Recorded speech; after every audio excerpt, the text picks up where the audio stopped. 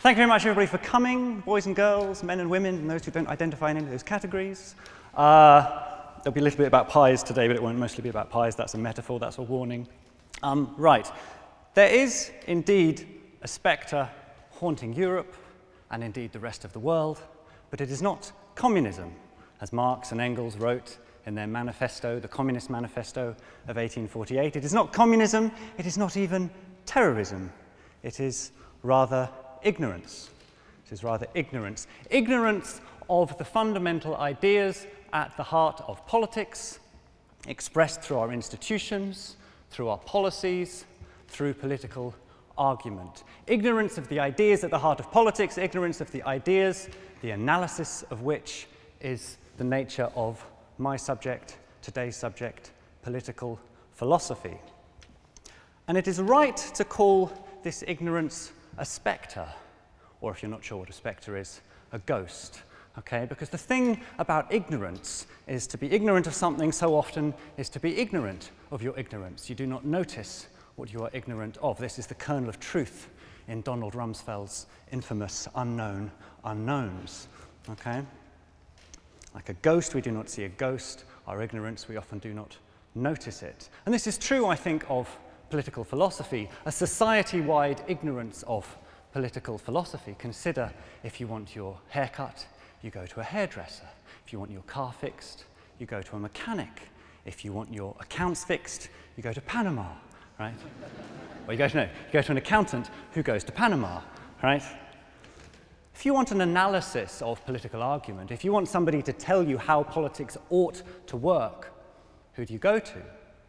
You might get a political journalist telling you about the likely impact of this or that policy. You might get a pollster telling you some information about how people feel about different things. You might get someone from a trade union or an interest group giving you a partisan position. But you wouldn't go to a political philosopher. How could you? You've never heard of political philosophy. And that might be for the best. We are, after all, mostly kooky academics, right? We tend to have our heads wrapped around rather abstract ideas floating up in the sky that seem to have little connection to the real world. But I still think this is a problem. I think this ignorance is a problem. Ignorance of the fundamental ideas at play in politics, ignorance of political philosophy. Okay? I think this ignorance costs us. Right? It makes a difference whether or not a society understands, knows about, practices to some extent political philosophy. The way it makes a difference whether or not a society is literate. Whether or not a society is literate affects how it votes, what it votes for, the kind of policies and politicians it gets. Whether or not you educate your population to the age of 12 makes a difference. To the age of 16 makes a difference. The age of 18 makes a difference. To university level makes a difference. It was a truth well recognized in the ancient world, certainly the world of ancient Athens, that when we think about democracy, what matters is not just the rules, krasi, for democracy is demos, people, krasi, rule. What matters is not just the rules of the system, what matters is the people themselves. Who are the people? How educated are they? How enlightened are they? This affects whether you get a Trump or someone who is not a Trump, right? This affects what kind of policies you get, what kind of politicians you get, okay? At Bristol, at the moment, we're talking about something called Bristol Futures, right? We're talking about Bristol Futures, and part of that idea is to talk about citizenship. We're talking about a new way of doing Bristol degrees that equip Bristol students to be citizens of a future global world. I would like to think, as part of that, that there is a place for teaching political philosophy. Students from engineering, computer science, law, economics, equipping them to be the citizens of a future world. Because what could make you a better citizen than an understanding, a keen, fine-nosed, analytic understanding of the ideas at play in politics? Ideas like power, justice, freedom, equality, democracy. Really knowing what form those ideas take, what their implications, entailment, significance is. Okay, that matters. I like to dream of a future in which we teach at least a little bit of political philosophy in schools in this country and indeed around the world as standard, right? Equipping the adults and the voters of tomorrow with a more fine-honed understanding of these ideas. It would make a difference, okay?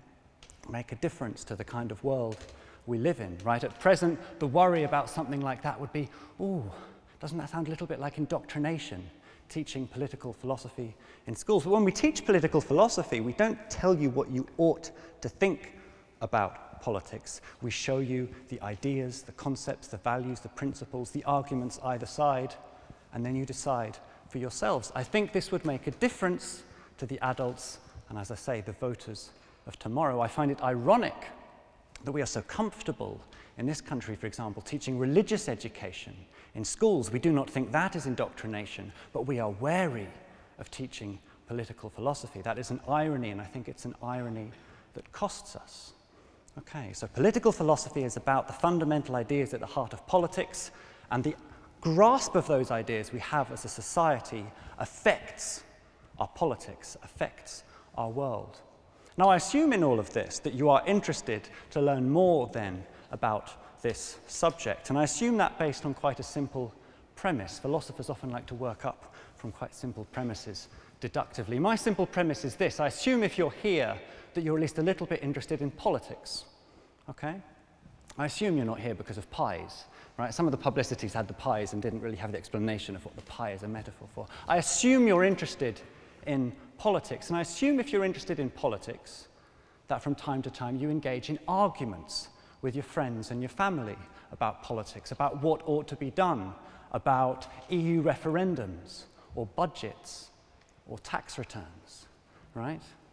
I assume that you argue about that, and I assume when you argue about that you sometimes think, what is at the root of these arguments such that they are political arguments? What is at the root of these arguments in terms of the positions I keep expressing or enunciating, or my interlocutor expresses or enunciates? What is at the root of all my political positions such that they are recognizably, say, left-wing or right-wing? And of course you wonder about what makes these arguments, where these arguments come from within you, and you probably wonder about whether there are any true or right answers in any of this, whether one political position is ever better than another. Is there any truth to such matters? Is there right or wrong in such matters? I assume all that based on your being here, based on my assumption that if you're here, you care about politics. So with all of that in mind, what I want to do today is just give you a little sort of overview of the subject of political philosophy. And if you come away from that thinking that yes, it might make a difference if society more generally had a better grasp of this, great. If you have a better understanding perhaps of some of the ideas that you're expressing in your political arguments, that's good. But I just want to give you a sense of what the subject involves. Okay, and what the subject involves at its heart, two questions. Who gets what? And who decides who gets what? Or more shortly, who gets what says who? Or, more precisely, who should get what and who should decide who gets what in life? Who should get what in life? Who should get all the pies? And who decides who gets all the pies? These are the two core questions, and I'll explain them to you more in detail in a moment. But they've been the core questions for political philosophy for a very long time, and at least as far back as the two people depicted at the heart of this picture, Plato and Aristotle. Plato pointing to the sky, saying there are some wonderful ideas out there that we must contemplate. Aristotle pointing to the ground, saying, no, no, no, the truth is down here, more concrete, more real, okay? Don't be distracted by that. The point is these questions haven't changed, even if the answers and some of the arguments have, okay? Who should get what in life, and who decides who should get what? Now, what do I mean by this? There's a pie, okay? Who gets all the good stuff in life, okay? Beautiful houses, skiing holidays, right? Perfect husbands, wives, and partners. Who gets these things? People with wonderful taste, people who are talented skiers, forgiving people, kind people, people with low expectations, right? First-class degrees from Bristol, the brightest, the best, the boldest, okay? High-flying internships, people who get first-class degrees from Bristol, perhaps. Piles and piles of money. Who gets piles and piles of money? People who start with a pile of money, perhaps, right? Now, I'm not assuming you're interested in all of these things, but most of us are interested in at least some of these things. And what I want you to understand in terms of politics and political philosophy is this. These are the things we pursue in the game of life, but the rules of that game are a political choice. Okay? What government provides for us is a political choice. What it bans or prohibits is a political choice. What it incentivizes, what it facilitates, what it subsidizes, political choices. What it means to be a banker or a nurse or a doctor or a teacher, what it means to be an academic or a student. These are political choices, okay? What you pay in life, what you get in life, political choices. And it's the business of political philosophy to think about those choices, to think about the choices we ought to make with reference to ideas such as power, justice, freedom, equality, and so on, okay?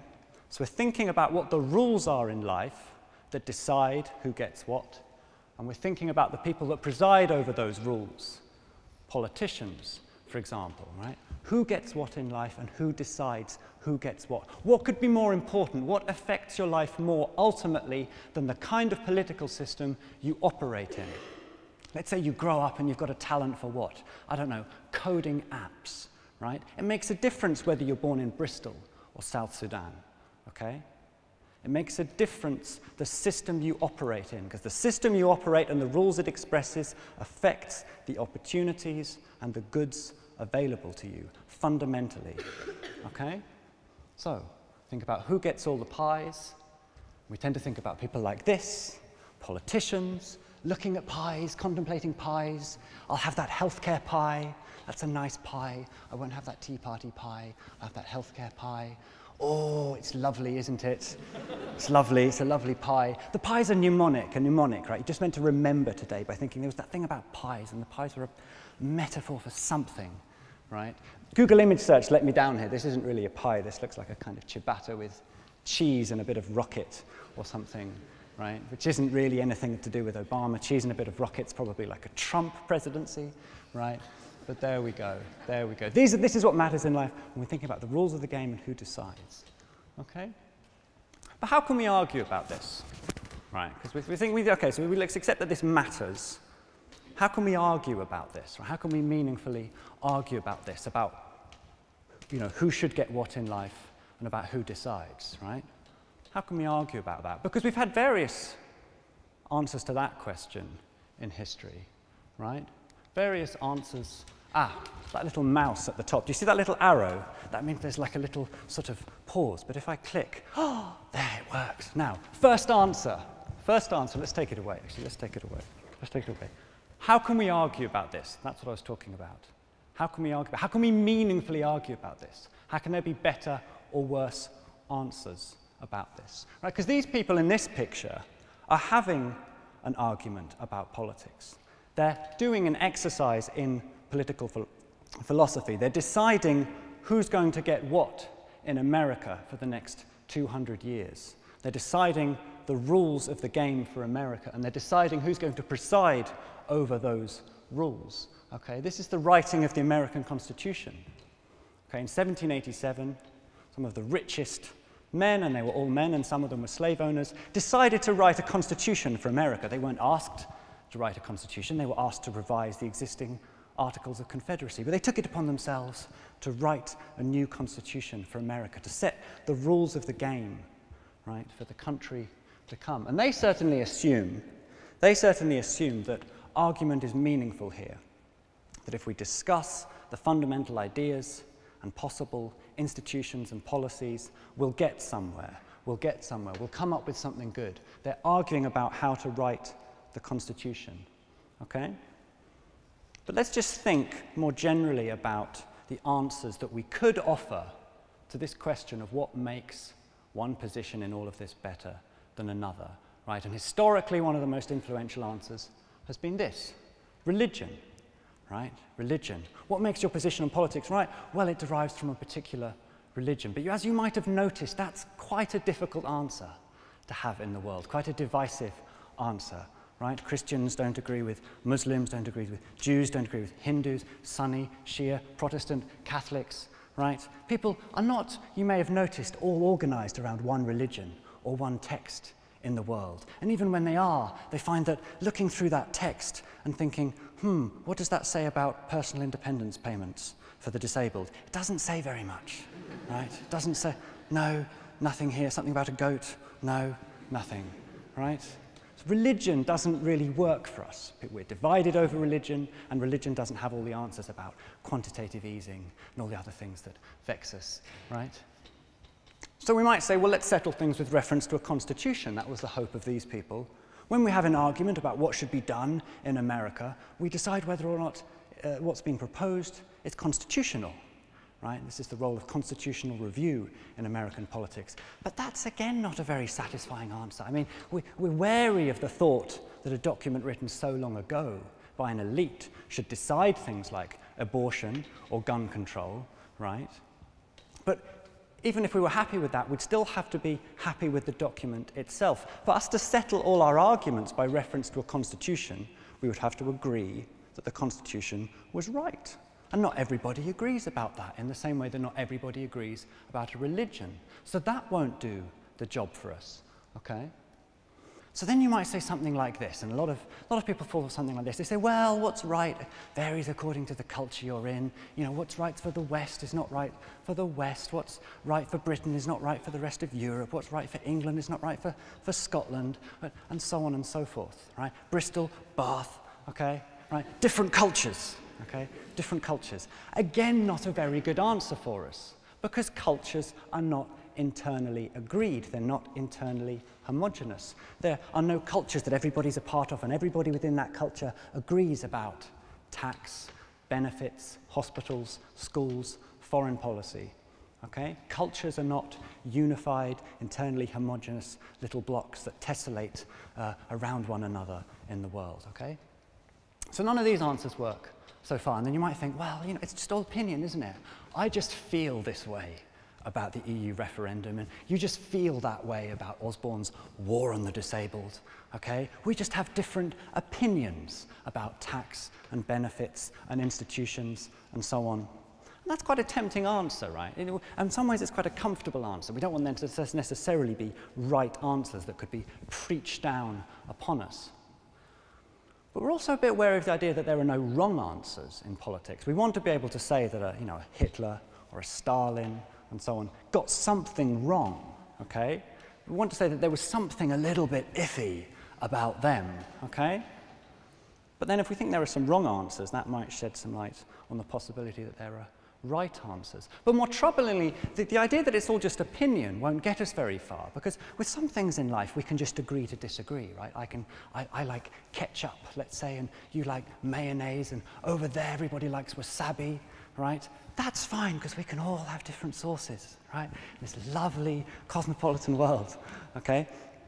In politics, we don't always have that option. We can't just agree to disagree. We can't have one set of laws for me and one set of laws for you and another set of laws. Our laws are going to have to be collectively binding. I can't have my own tax policy, my own education system, my own defense policy. It can't be personalized to me. It can't be personalized to you. It's necessarily collective, which requires, we hope, something like agreement. But we can't just say, oh, look, we've got differences of opinion, let's go our own way.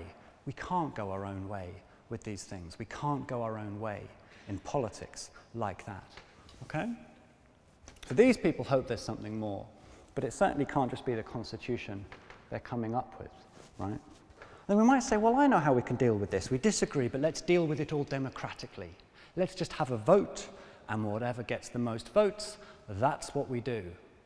And to some extent, that is the most satisfying answer on this screen, okay? But the problem here is there are so many different kinds of democracy, right? In addition to what I mentioned earlier, that one population is different from another, right? There are different kinds of democracy. Is your democracy direct? Is it representative? Your electoral system, is it proportional representation? Is it first past the post? These things matter in terms of the politicians you get. And differences between the politicians you get matter hugely in terms of the policies and institutions they adopt, right? So there's not one kind of democracy. There are many kinds of democracy, and they all produce different outcomes, different policies, different decisions about who gets what in life, okay? all differences that matter, all the business of political philosophy. So how can political philosophy help with all of this, right? What am I offering to you? Well, we need to think about something that this man came up with. This is Amartya Sen. He's an Indian Nobel Prize-winning economist on the side. Mainly, he's a political philosopher. You just don't know that about him, but that's what he is, right?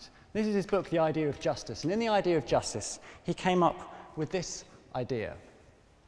He came up with an idea about a flute. Why do I want to talk to you about a flute, right? Some philosophers, in the ancient world, some people wanted to ban flutes. What is it with flutes? No, I don't want to talk about flutes particularly. Right. What political philosophy can do to help with all of this, first of all, is it can illuminate our options. So when you're contemplating something like a budget, or a referendum, or a national election, you've got choices before you. Political philosophy can help you understand the roots of those choices, the fundamental ideas at play. And part of how it does that is it abstracts from some of the political choices we face, choices about who gets what in life and who decides, with simple, what we call thought experiments.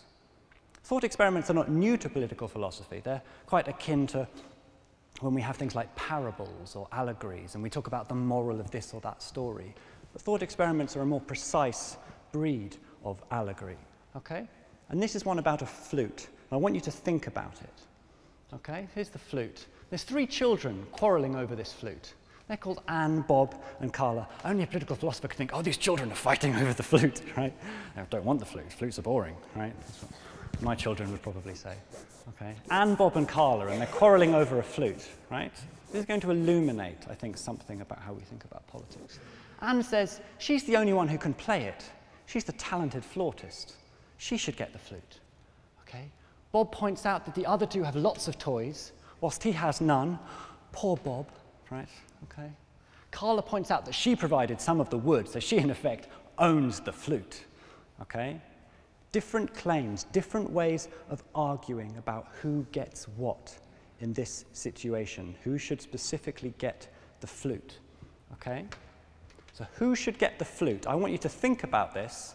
I want you to think about this, and then I want you to tell me what you think about this, okay?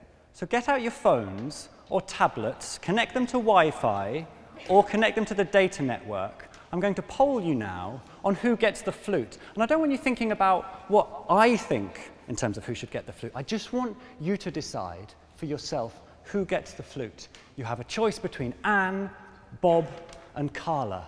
This is an important flute. Don't get it wrong, okay? Anne says she's the only one who can play it. Talented, special Anne. Bob says the other 2 have lots of toys, and he hates them, right? Carla provided some of the wood. Bob's out in the lead so far, early voter. Good to see, someone with particularly nimble fingers. Now it's neck and neck between Bob and Carla. Take your time, there's going to be 2 more votes like this, so keep your phone going, keep it connected, and keep this website open. Go to this website at the top left of the screen. Take your time to type in that website. Give us your vote.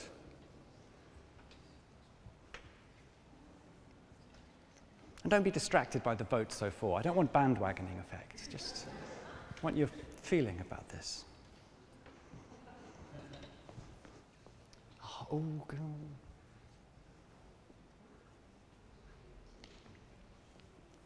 Well, you're divided, which is good, which is interesting. Oh, but Bob. Oh, you do feel for Bob, don't you? Was it the voice I used? I think Bob's a bit annoying. He's a bit pleading. You know? Imagine him whining. Oh no, Anne. No one has much time for Carla's property claim. Oh, Carla. You're thinking, why did you bother to bring the wood?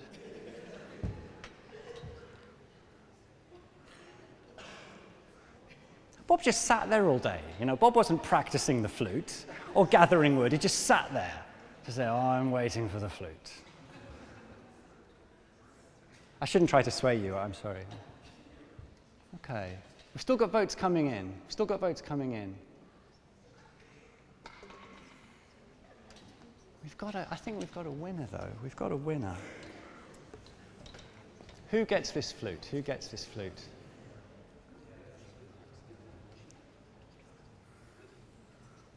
We've got votes. We've got a hubbub of discussion. Okay, I'm just going to stop you there now. I'm just going to stop you there now. It's good. Keep the phones or the tablets connected. There will be further votes. Okay. What we have here, we have a split. We have a split. We are pulled in at least 3 different directions by 3 different kinds of claim about who gets what in life. 3 different kinds of claim, the like of which we see every day in politics, in political argument, in discussions about budgets, about benefits, taxes, so on and so forth. Okay? Let's break this down. Okay? We're thinking about our thoughts. What we do a lot in philosophy and political philosophy, we do thinking about our thinking. We thought about that situation. I now want us to think about the thoughts we had. Okay?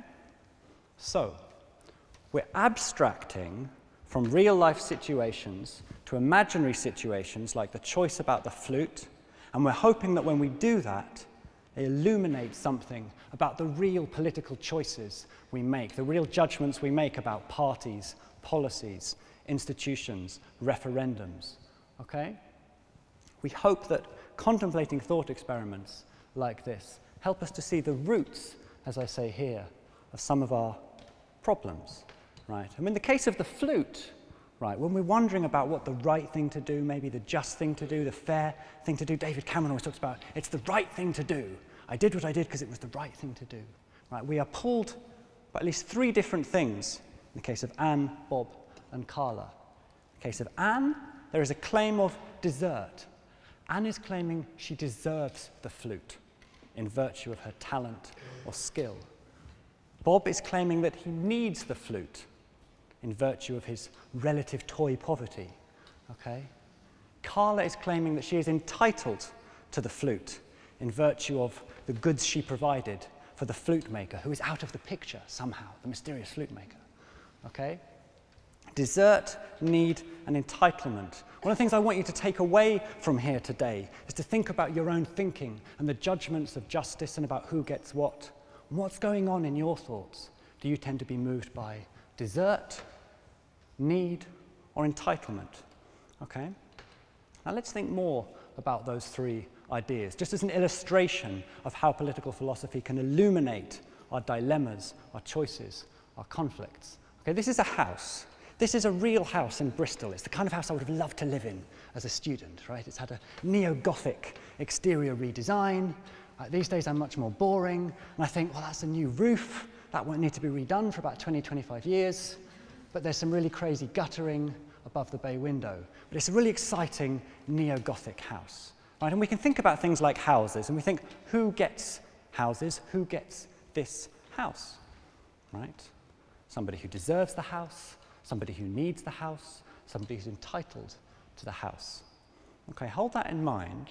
But let's think still more about these ideas, need, desert, entitlement, and how we employ them and rely on them when we're making judgments and having arguments. Think, for example, about something like education. And if I said to my students, okay, in deciding who gets the grades in this course, I'm going to give the highest grades to the people who give me the most money, right? You'd be pretty appalled by that, I like to think, unless you've got lots of money. Right? If I said, I'm going to distribute grades according to entitlement, you'd be appalled by that, right? We generally think that the people who get the highest grades should be the people who came up with the best essays or exams, the people who deserve, therefore, the best grades. And similarly, if I said, well, I'm going to give a really good grade to this person because all their other grades were terrible and they need it, okay? You might think, well, you know, warm-hearted, but wrong, okay? Grades go to the people who deserve them, okay? Healthcare, we don't tend to rely upon desert, we tend to rely upon need. We generally think in healthcare that health resources and care go to the people who need. We don't think, oh, you can have that dialysis machine and you have that liver transplant, regardless of your diabetic condition or not, or your liver, right? We tend to think these should be distributed to the people who need these particular healthcare resources, right? And we sometimes have other ideas creep in with health. We certainly know people can buy healthcare, so they're therefore entitled to different standards of healthcare. And we sometimes have, particularly Radio 4 discussions and the like, desert sometimes creeps in. There was a surgeon on the radio the other day, and they were talking initially about whether some people deserve certain kinds of healthcare if they've ruined their health through, booze or drugs or cigarettes. And the surgeon came on and said, well, actually, I've got a problem with skiers. Right? Because people go on skiing holidays, bloody skiing holidays, and they always do their knees in, and these are expensive operations. So people who ski shouldn't get healthcare, right? Tantamount to what he said. This sometimes creeps in. We think people deserve more or less in virtue of their lifestyle, but generally we think need when it comes to healthcare.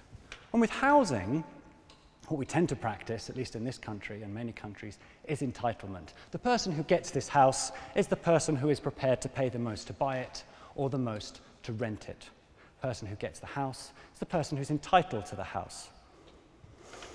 But of course, if it was something like a council house, if it was a piece of social housing, we might have other ideas, right? I was in a discussion the other day with a kitchen fitter, right? And the kitchen fitter was talking about social housing. He says, I don't think the social housing should go to refugees. I think the social housing should go to soldiers who've come home from Iraq, okay?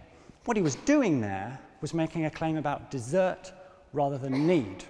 Right? The refugees might be poorer, more desperate, they might need the house, but the servicemen and women, they deserve the house because they've done something special.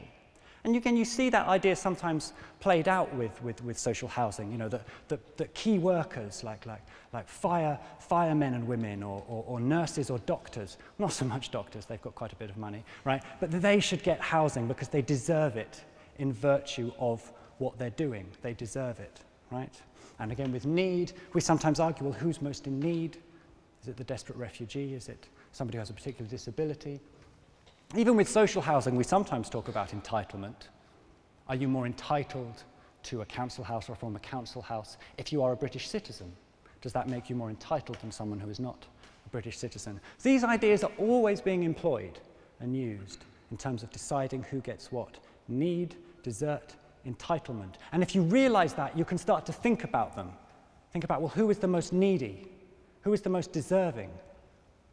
Who is the most entitled? And are those ideas, need, desert, entitlement, stable when we scrutinize them? When we think about the most deserving, who is the most deserving? Who works the most hours? Who works the hardest job? Who has the rarest skill? The translator of Old Norse, perchance? Right? We can start to analyze these ideas. We can start to understand the way we evaluate politics. And in time, we might change the way we think about politics as we start to identify, illuminate, and analyze the ideas at the heart of our judgments about who gets what. Okay?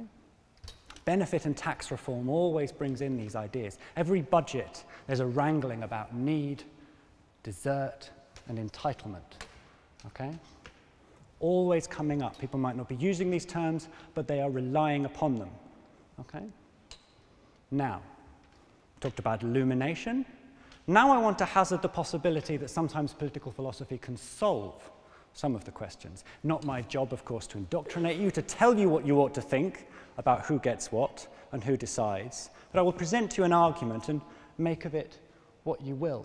Right? Because political philosophy also tries to solve some of the political choices we face in terms of who gets what and who decides. So look at this pond. It's a fairly lovely pond, a bit of paving, a bit of plants, some fish. That's not got anything to do with a thought experiment. Think about the following scenario. You're walking along and you see a child drowning in a pond. Oh, terrible, isn't it? Child drowning in a pond.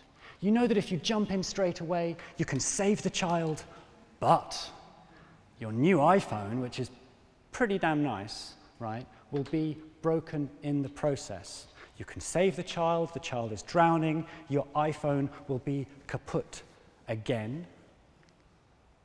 Should you save the child? What would you do? It said on the oracle at Delphi in ancient Greece, know thyself. We will know you now, people.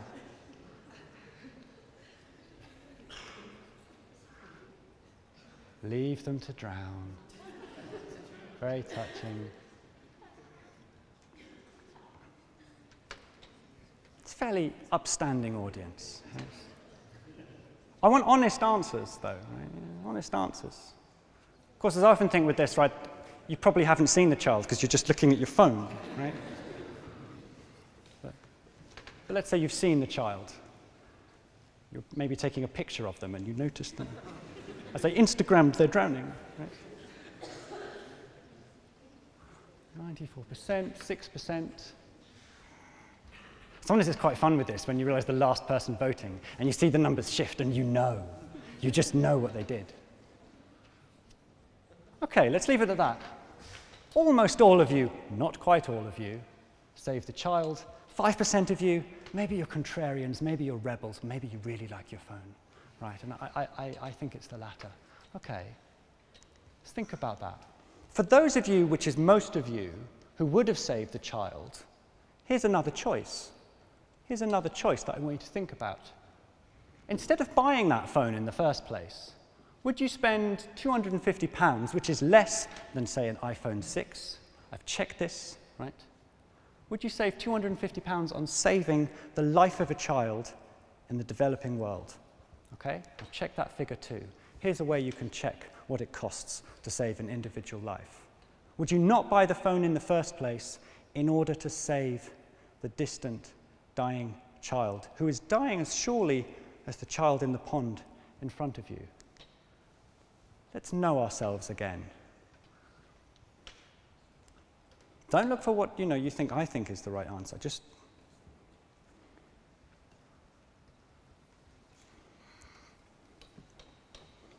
a hush as the truth unfolds before our eyes.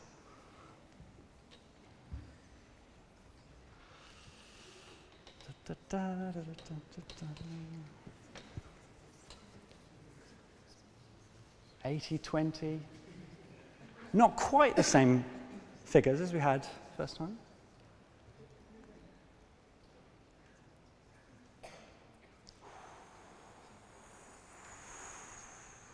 Still a bit of voting going on. Still a bit of voting going on. Oh, it is rising. The people who thought about it longest seem to think, oh, well, I'll save the child.